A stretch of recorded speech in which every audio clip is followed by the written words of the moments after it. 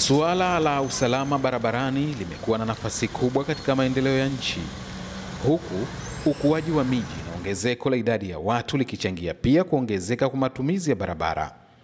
Mhandisi Masauni anatumia nafasi hii kueleza kuwa mfumo wa kisasa wa ufuatiliaji mwendo wa magari barabarani ni moja ya mkakati wa serikali katika kukabiliana na ajali, akiwataka askari polisi kuhakikisha wanasimamia vyema sheria za usalama barabarani.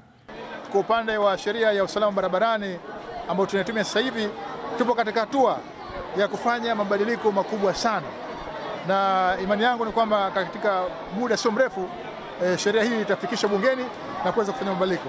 Kana kwamba gari inatakiwa isimame hapo. Raya Zuberi ni mshindi wa kwanza kwenye shindano hilo la uchoraji.